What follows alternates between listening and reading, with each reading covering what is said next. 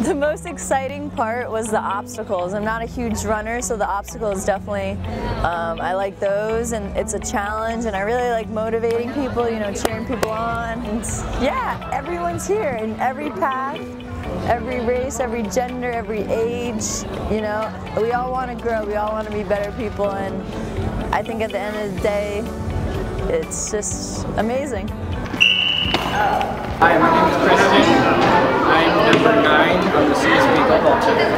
Part, just all of us working as a team and helping each other out when you need each other. Like if someone missed it, and then someone right behind them, and they grabbed it.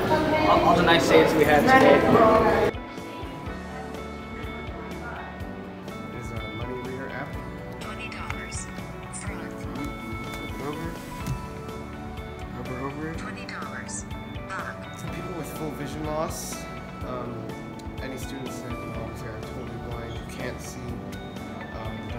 denomination, someone with full vision loss, I can imagine this being a daily use.